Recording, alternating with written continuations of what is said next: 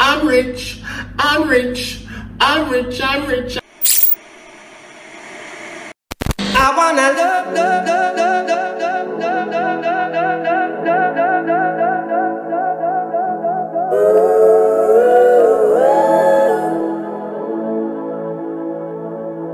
every day and every night, every night.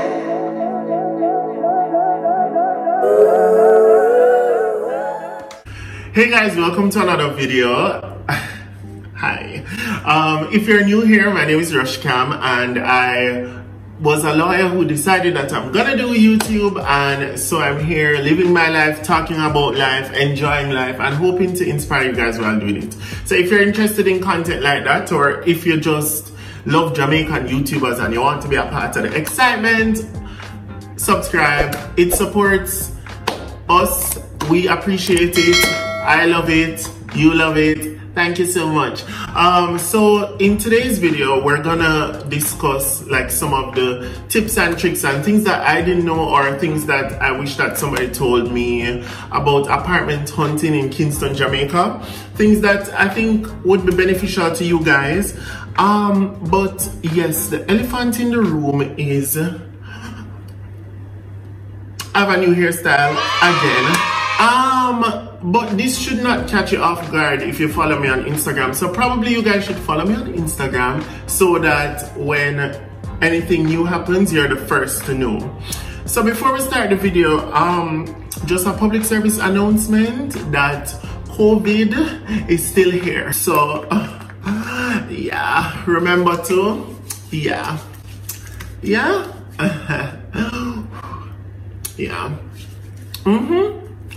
Alright, so we're gonna talk about the apartment hunting process in Kingston, Jamaica. Now, a lot of people on YouTube, especially Daniel Eve and Rushcam, they have done an excellent job at showing you like what are the options and the prices and all of those things. And so those people have given you all of that and so much more. But I'd like to share my experience with you guys and the things that I would recommend to you guys about the process and what you can do to get there faster, what you can do to get something as close as possible to what you like, and so on and so forth. So before all of that, let us just get this out the way. Let's get it out the way. So for those of you who are gonna be in the comments and you're gonna be like, you know, like it's better to live somewhere that you own than to rent somewhere, blah, blah, blah, blah, blah. The housing market in Jamaica does not facilitate that simple, or I'm going to live here, or I'm not going to live there, or I'm going to buy this, or I'm not going to buy this. That is number one, because most of the places that are really up to any standard of living are pretty expensive. That's number one. And number two is because I can afford a mortgage. Okay, so let us look at the mortgage figure.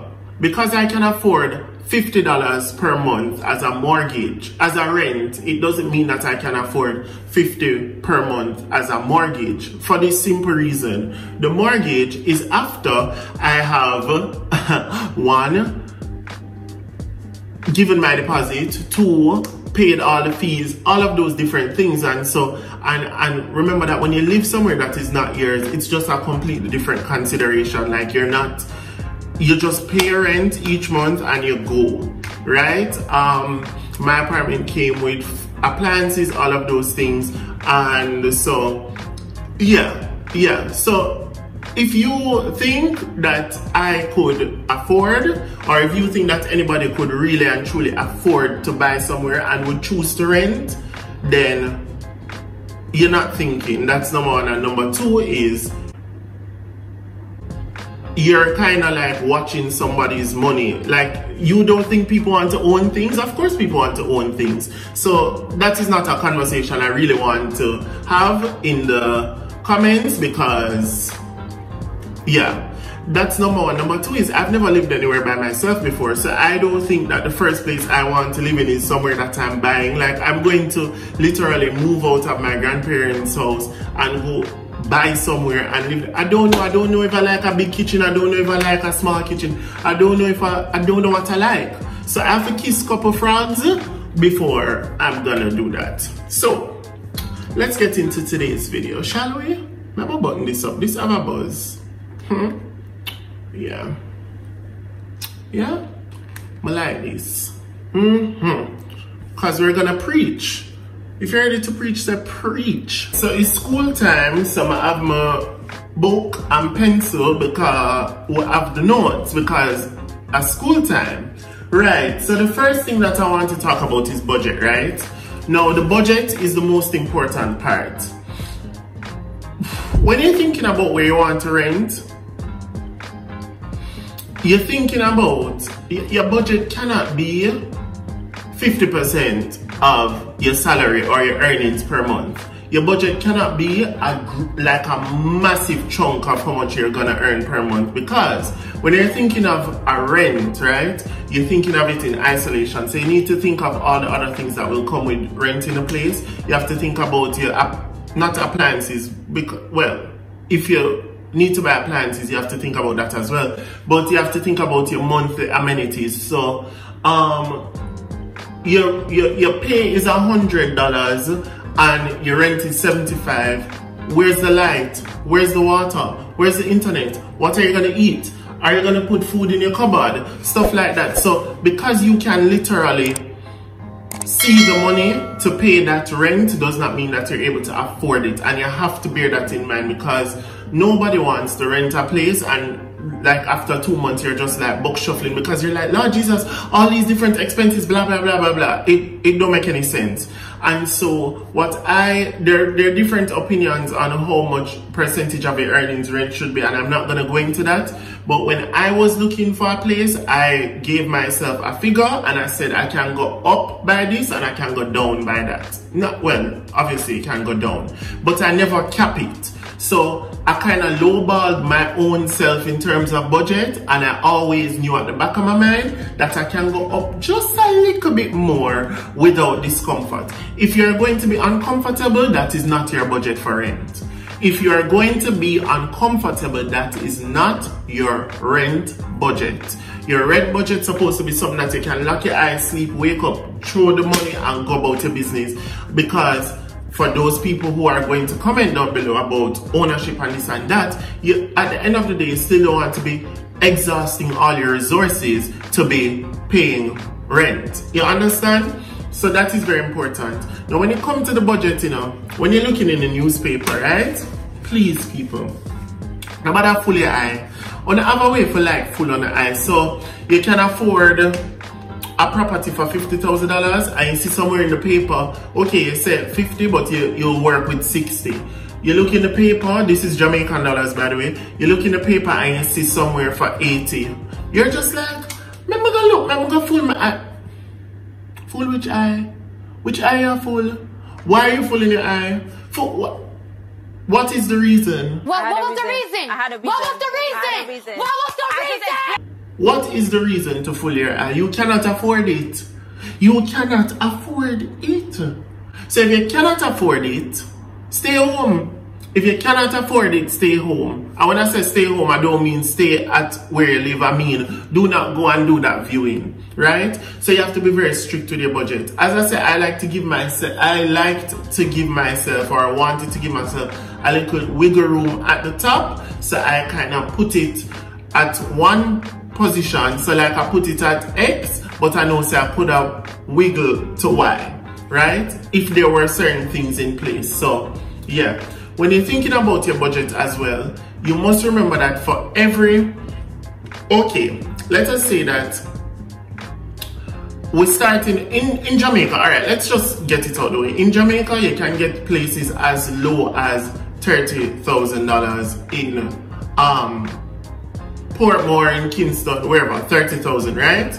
But for every, the way I like to look at it is that for every $10,000 that you add on, there is something that you are gaining, and for every $10,000 that you don't want to add on, there's something that you'll have to sacrifice. So let us talk about that. Location, are you going to be in the middle of Kingston or are you going to be up in the hills? Because you know the houses up in the hills, they're a little bit cheaper, but you're going to not be central. You're going to have to drive, all of those things. Location is one thing, security is another thing. So you have to consider that. You cannot afford to go up, you might have to sacrifice security. And when I say security, I don't mean like you're going to be in a gun zone, boom, boom, boom, boom, boom, you're a dodge and a this and a that. But let us say you prefer to be in somewhere with a gated community. If you want a gated community, you have to spend a little bit more money. Okay, what else? Appliances. Let us say that you want appliances. You're going to know that you're going to have to spend a little bit more money for appliances. So for everything that you want, or everything that is important to you, you will have to know that you might have to spend a little extra money for that. And if it is not that important to you, and it's not a deal breaker, and you don't mind just making it go on, then that is another thing. But as it relates to Jamaica especially, and generally, that is how it goes. In Jamaica, some of the place them for $40,000, I'm not living there. I'm not living there. I cannot live there, right? But some of the places for like $70,000, for example, don't look like it worth $70,000. So that is another thing you have to know about worth, right? You have to know that something is worth the spend. If you're going to spend $100,000, for example, and you're getting house, car, land, this, that, everything, and you're very comfortable there, and you can afford, what did I say? You can afford to spend the $100,000, go right ahead. But you have to know your budget. Now, in terms of hunting for the apartments, I had 2 realtors. Them don't know, so I had 2. So, I had 2 realtors. Plus, I was looking on my own. So, here's how it goes. I had 2 people that I had contacted because our friends recommended them to me, and I contacted them and asked them if they were willing to help me look, right? But the newspaper is supreme. You get so many different options. And by the way, I know a lot of people say Sunday Gleaner, but you can check the Saturday Gleaner because most people double list, so them do the Saturday and the Sunday. So that is why when you wake up Sunday morning and you go buy a Sunday paper and you go out there and just like, oh my goodness, let me call. They're just like, the place is gone already. The place is gone already because it was already in the Saturday paper and somebody already went and look. Mark you, some of them landlord here. But yeah, so the hunting process for me was, I had 2 realtors. Both of them were looking. A lot of times they sent me the same things, but I also was looking in the newspaper. Guys, a key to it is, you see the realtor thing? The realtor thing is touchy because it's like, they think that is something for rich people or whatever, and the realtors really do have more expensive listings. But if you tell them that you have a budget of $40,000, them can try to help you, you know? So, yeah. But you have to know. You have to know what your budget is. I can't stress enough the budget thing, but yeah, you have to know. You have to know. So, for me, when I was looking, I told them the budget. A lot of times I was like, you know what? Don't fool my eye. I don't want to see more than X amount of money. Okay, my budget, I never want to pass $100,000. I'm gonna tell you, I never want to pass $100,000 Jamaican, because I was like, if I'm passing $100,000, I can simply, like, really, truly, like, stay home and figure it out and save for a deposit and buy a home. But I really wouldn't, but you get the point. That's a lot of money to spend too. Yeah. So my budget was $100,000, and I was just like, guys, I don't want it to pass 100. They're like 105? No. They're like 110? No. 101? No. Me no want it past $100,000. And that was it, right? So you have to know how much money you want to spend and communicate that to the realtor and communicate that to yourself when you're looking in the paper. So what is point number one? The point number one is budget, budget, budget, budget, budget, budget, budget, budget. Point number two is when you're hunting, you can look in the papers, you can contact a realtor, and their website. So there's this website that was really good. You can use all the different websites, Coldwell Banker, you can use, is it Kingston and St. Andrew Apartments or something like that. Search that in Google, their Facebook pages, all of those things. But you have to be mindful that some of the people are unscrupulous, and so if you're going, you should probably go with a friend or whatever it is. But those are the places. I'm gonna list all the different sites and stuff like that down below, but that was it for me. The third thing that I want to talk about is getting your affairs in order as it relates to proof of income. Now, as a creative, I know that a lot of people are just like, well, you know, as creatives, they don't want to look at you because you don't have a 9 to 5 and you don't have a job letter or whatever. So one of the arguments I made to somebody who was renting a place, I was just like, well, you know that a lot of these people with job letters, like they make $100,000 per month, for example, and $70,000 of that $100,000 is caught up in salary deductions or different things. Them have loans or whatever, so they really can't afford a $60,000 place, and so you are discriminating with really and truly no reason. But I understand, because why would I want to rent my place to somebody who I'm not sure will be able to afford it? So here is the workaround for us people who are not in traditional sectors where you can get a job letter to say XYZ. Get your affairs in order, get your bank statements in order, and show them the three last bank statements, and let them see that you have sufficient funds, and also you have a steady flow of money going in and out of the account for them to be able to say, okay, then fine, we think that you're stable enough. But as creatives, you know that that is one of the hurdles that you'll have to cross, but it's really and truly not that serious. So get your affairs in order, get your money in order, get 2 solid references, preferably always. A JP is always a good idea. Justice of the peace, always a great idea. And also get like a doctor, pastor, lawyer, somebody to say, you know, a good person. Get that in order. But that is the most important part about like the whole proof of income.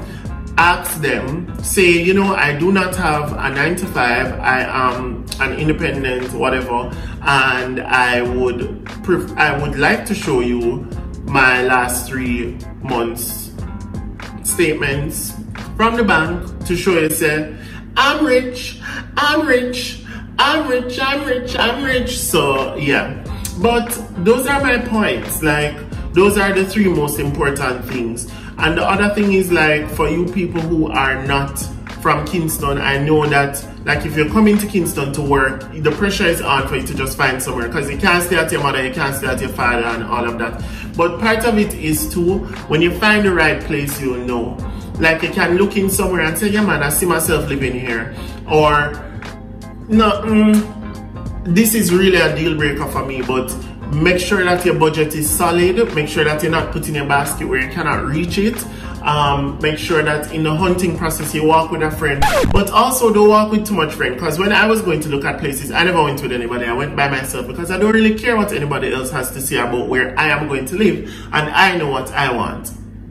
But especially women, young women, you don't know who you're gonna encounter, whatever. So really and truly, you're going for the purpose of safety. So carry somebody with you. The hunting process is also better if you have a realtor, but if you don't have a realtor, or the person is just like, boy, this is not within my budget, because some of the realtors will tell you that you want a $50,000 place and the clients that they have not renting anywhere for lower than 75. You're just like, it was nice to know you, let's do it again. Thanks, I'm out.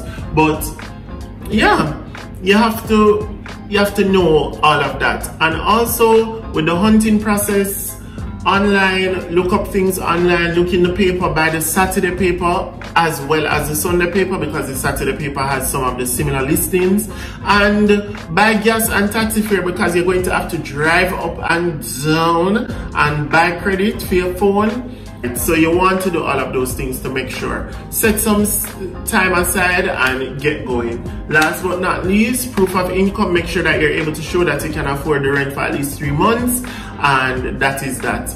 As I said, my budget was 100, and I told them that I wasn't passing it. I looked. I was looking for a month, and eventually I found somewhere that was within my budget and that would work for me. If your budget is 50, don't feel any way. Work with the 50, you'll find somewhere for the 50. But as I said, for every $10,000 that you add or whatever, you might have to compromise on some things. Even me, with my rent, I'm compromising on some things because, you know, there is no place that is perfect. And also, if you want that additional perfection, you're going to have to spend additional money that I don't wish to spend. So I hope that this was useful. If you guys have any questions, let me know down below. I know that this video was like just really and truly a conversation on the entire renting thing, but I did promise that I would have done it when I did the empty apartment tour, and I'm a man of my word, and so it was very important to me that I did this. As I said, if there's anything that you guys need to know, let me know, and I am a resource for you guys. I'm here.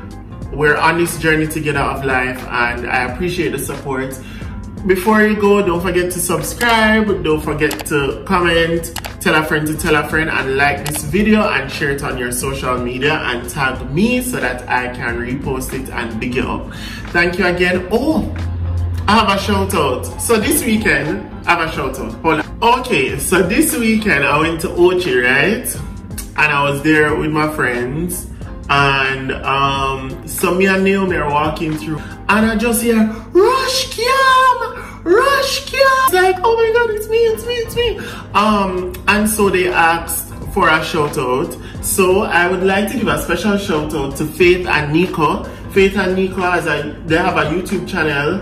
And I was just happy to,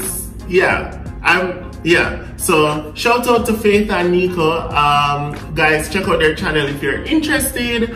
And yes, don't forget to like, comment, share, subscribe. After 3, we're gonna say pack up. 1, 2, 3, pack up. I'm out.